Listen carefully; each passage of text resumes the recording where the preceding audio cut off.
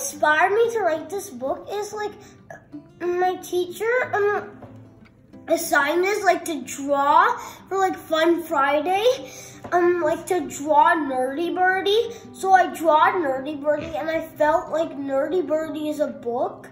So why don't I write or draw my own book, illustrate it and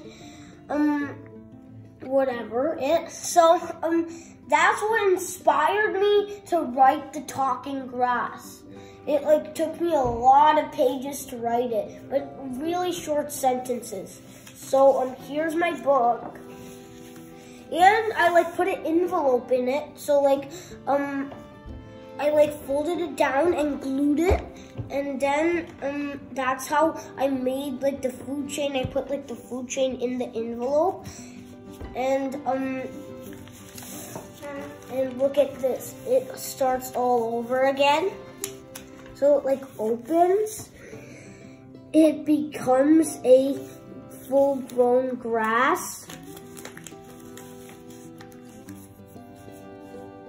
And then here's the grass. With like those two things. And then that's how the story starts all over again. So that's what inspired me, and that's like the last page. And it starts all over again. So bye guys. I'll read the stories now. Page number 1. Once there was a hold on a minute, grass who could talk. He was in the tundra. Soon a calf came. He looked at the grass. The grass said, "Hey, you can't catch me. Na, na, na, na, na."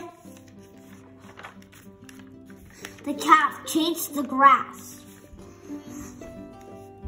There was a wolf nearby that saw the calf and chased him while the calf chased the grass. The polar bear chased the wolf. They ran close to the water and Orca attacked from the